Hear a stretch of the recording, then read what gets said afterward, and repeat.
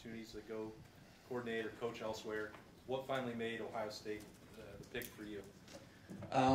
You know, Ohio State and why I came here, there's probably about 105 good reasons right now for me to talk about, but to really, to cut to the chase, it was part, you know, coming home and becoming or being part of something as great as Ohio State.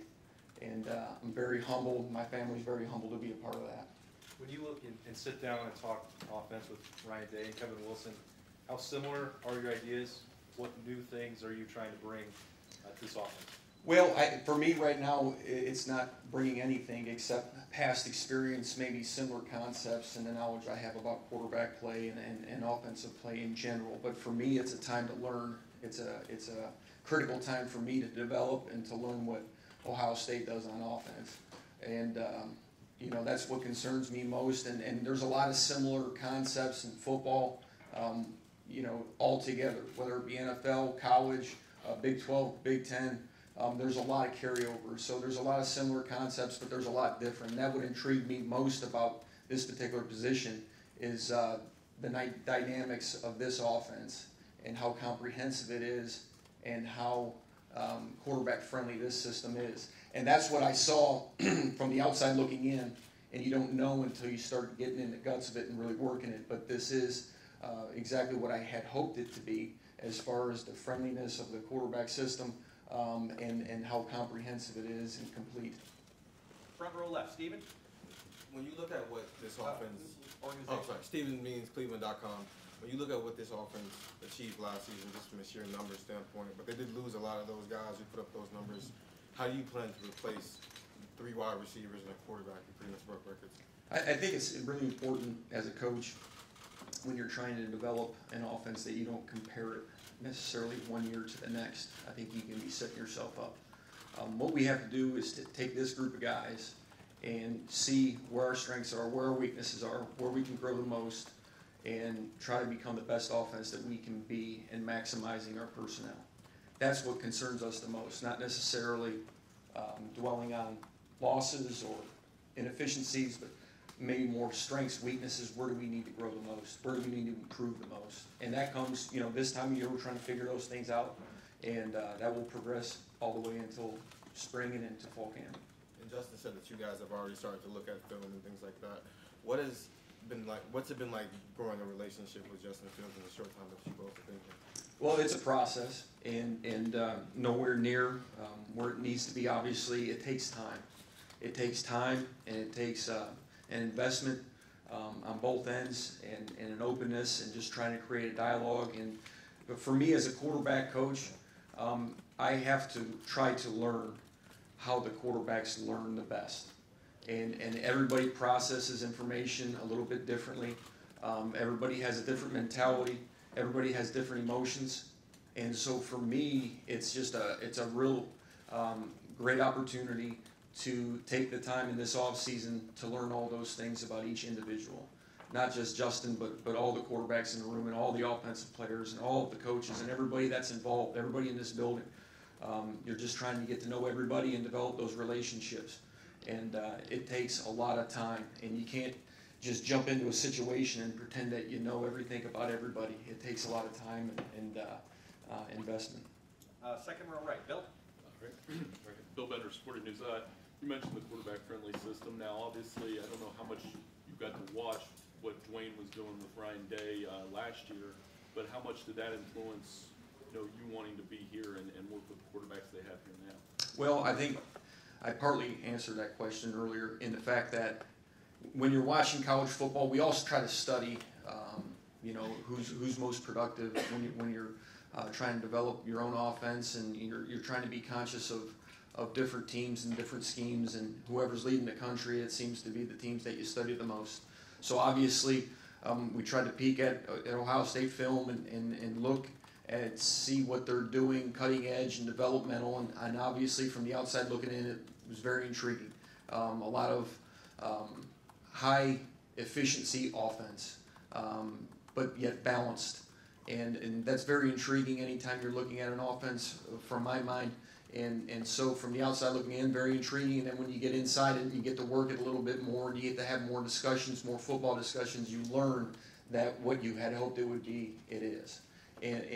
So this is a great time for me to learn this offense. So I really hesitate to fully answer your question because I'm still learning. There's so much more football for me to learn, and I'm just trying to do my part, keep my head down, and be the best quarterback coach I can be.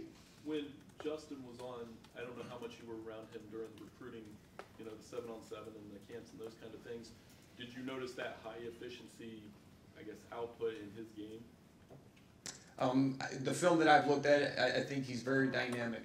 And, he hasn't practiced one snap with us, so I'm not going to give any evaluations because it would be unfair for me to go on one particular player and not the other.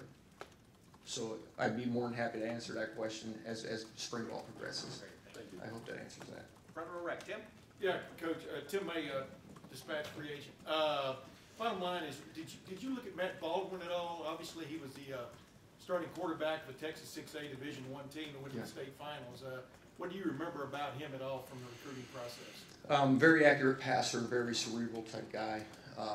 When we were in Texas quite a bit at my previous stop, and Lake Travis is a heck of a program, and I developed a relationship with his offensive coordinator, Michael Wall. So I knew how well he was coached, and I knew how efficient he was, and how high-powered that team was, and especially on offense. So very aware of him. And do you get the sense that everybody in the country would like to have a little bit of a Big 12 offense in their offense? And what does Big 12 offense mean to you when you hear that term? I think everybody wants to win games. I think that's the most important thing, and I think one of the best quotes was by Tom Brady recently. The most important stats wins, and everything else really doesn't matter. It doesn't matter how many yards you throw for. It doesn't matter how many points you score, as long as you have more points than the opposition at the end of the day. And really, that's what concerns us the most. What does Big 12 offense mean? I think the air raid was kind of mainstream in that conference, and it's branched off, and I think even the true air raid guys have even developed into more of an RPO system, more of tight end play. Everything adapts and everything changes, and you get more air raid, and then you get more drop 8 teams. You're starting to see more 0 and 4 eyes, and not the true traditional drop 7 teams, so that complicates things, and then so the air raid had to kind of develop. So I think it's morphed. It's all morphed, and it's bled in different areas, and it's bled into the NFL. And so, what is Big 12 offense? I don't think you can just point and click at it. I think it's more of a philosophy of spreading the field and throwing the ball down the field vertically, and trying to create space. More or less, but I think that is now commonplace in different types of the country and at different levels. Third row left, Dan? Dan from ESPN. How do you work with a quarterback in flux? Does it change at all when Justin doesn't know the situation for 2019, and how would that affect the depth of the room? Can you rephrase that question, please? Sure. With Justin Fields waiting on a 2019 eligibility waiver, does that change the way that you approach the quarterback room, the depth you have until you have it? My job is to coach the quarterbacks, regardless of whether it's a walk-on, whether it's a scholarship player, if they're in the room, they're getting coached hard. And my job is to develop all of their talents. That's what we promise our student athletes as we're recruiting them, our prospects as we're recruiting them.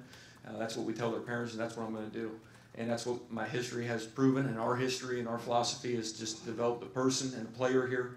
And we're trying to do that with each individual. Justin said he was sort of learning the offense along with you a lot over the past month or so. How has that process played out for you, and is it helpful at all to have someone next to you who's going through the same thing? Yeah, I think it is. I think I don't know if it's helpful, but you have to, I think, be aware of that situation. You can't pretend. You can't walk into a room and think you know everything. I mean, I'm learning the offense right with them, and it's open dialogue, and I probably ask more questions than they ask, and I'm not afraid to ask some stupid questions. So I'll ask the uncomfortable, stupid questions because I don't care. I want the information to be processed, and I want us to have good football conversations, and I want us to develop the best we can in that room and to have the most knowledge that we can when we snap the ball. From an information processing standpoint, and that's my job, and this is a a very unique opportunity, a great opportunity for me to develop as a coach, but I have a huge responsibility in developing these quarterbacks as well. Last couple for Mike. Second row left, Bill. Hi, Mike. Bill Landis from The Athletic. When you're making career decisions, for you personally, how much do you weigh the opportunity to step into a situation where it's more of a revamp of the offense as opposed to stepping into a situation where an offense is more established and you're sort of being brought into that? And how has that informed the decisions you've made throughout your career? That's a heck of a question. That is, I think a lot of things factor into all those different types of situations. I think Coach Hafley answered it best when he said he decided to come here because it was great people. And that is a huge factor in everything.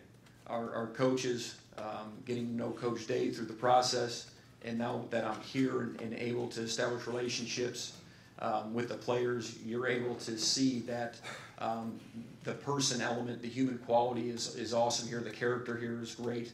But all of those things factor into your decision of whether or not to take a particular job. And so there's a comfort, and you have to be also very aware of that comfort, because you don't, as a coach, and it's any profession, I'm sure in your profession it's the same thing, you don't want to become too comfortable. You want to get out of that comfort zone in order to improve.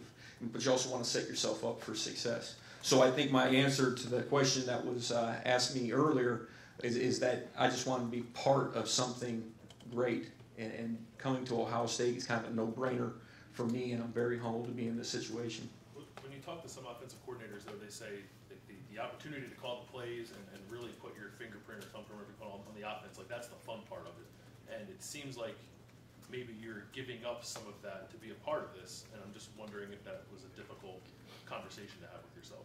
Well, I think you're onto it, but I don't think it's very difficult to come to Ohio State, in short, and to be part of this program, this tradition, and to come home for me is a no-brainer. And last question, third row right, Rob. Rob Aller, Columbus Dispatch. Every coach is a product of who they've coached under. Mike Gundy, we see him a certain way. What did you learn from him? What do you bring to this place that you picked up from him? Well, what I've tried to learn from Coach Gundy is that he is himself, and you have to be yourself in this profession. I can't try to be Mike Gundy, and I'm damn sure not going to grow a mullet. But he's unique. He's got his own style, and I think that's the most important. He's a genuine human being that cares about student athletes. That's probably the biggest take from Coach Gundy, is how to treat people and to improve upon that every day. And you know, it's about character. At the end of the day, recruit character, and that's what we do here. And that's why I wanted to join up with Ohio State, is because there's such a common thread with that. Great. Coach, thank you very much. Thank you.